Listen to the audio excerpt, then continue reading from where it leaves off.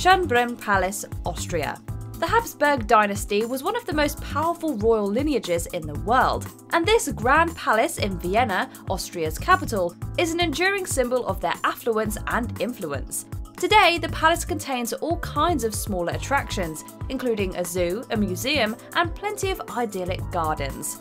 It's also open all year and is totally free for guests, unlike some of Europe's other famous palaces like Buckingham and Versailles.